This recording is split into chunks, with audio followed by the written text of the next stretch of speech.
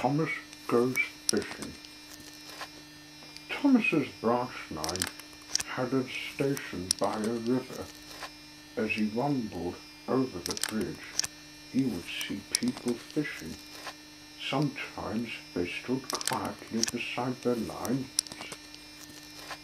Sometimes they were actually jerking fish out of the water. Thomas often wanted to stay and watch, but his driver said, "No, what would the fat controller say if we were late?" Thomas thought it would be lovely to stop by the river. "I should like to go fishing," he said to himself longingly. Every time he met another engine, he would say, "I want to fish." They all answered, "Engines don't go fishing."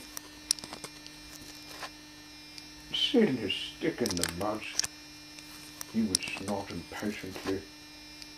Thomas generally had to take in water at the station by the river. One day, he stopped as usual, and his fireman put the pipe from the water tower in his tank. Then he turned the tap, but it was out of order, and no water came. "Bother," said Thomas, "I'm thirsty." "Never mind," said his driver, "we'll get some water from the river."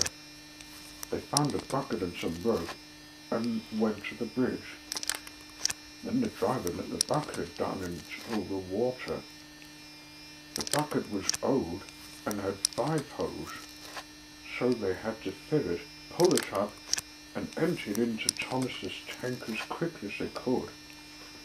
"There's a hole in my bucket, Liza, sang the fireman. "Never mind about Liza," said the driver. "You empty that bucket before you spill the water over me. Oi, what's the tricks?"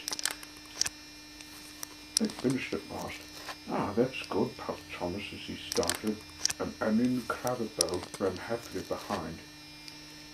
They puffed along the valley and were in the tunnel when Thomas began to feel a pain in his boiler, while steam hissed from his safety valve in an alarming way.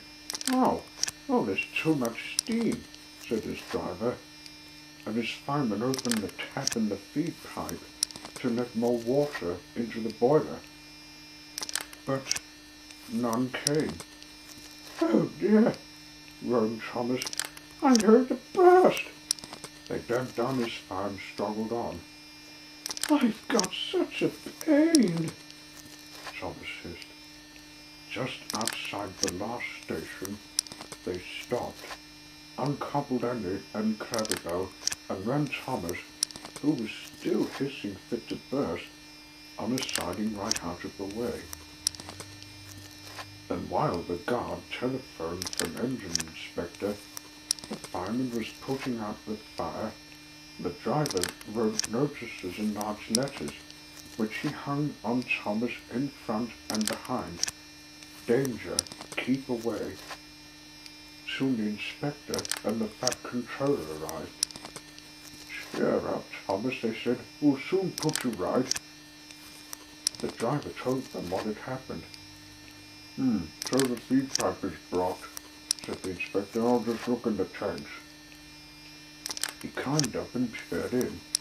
Then he came down. "Excuse me, sir," he said to the fat controller. "Please look in the tank and tell me what you see." "Certainly, Inspector." He clambered up, looked in, and nearly fell off in surprise. "Inspector," he whispered, "can you see fish?" "Gracious goodness me," said the fat controller. "How did the fish get there, driver?" Oh, Thomas's driver scratched his head. "We must have fished them from the river," and he told them about the bucket. The fat controller laughed. "Well, Thomas, so you and your driver have been fishing. A fish don't shoot you, you must get them out."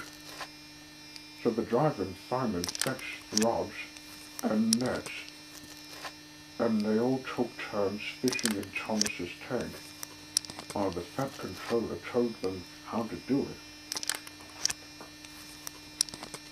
When they had caught all the fish, they had a lovely picnic supper of fish and chips after the station master gave them some potatoes, and the driver borrowed a frying pan. The fireman made a fire beside the line and did the cooking. That was good, said the Fat Controller as he finished his share, but fish don't suit you, Thomas, so you mustn't do it again. No, sir, I won't, said Thomas sadly. Engines don't go fishing. It's too uncomfortable.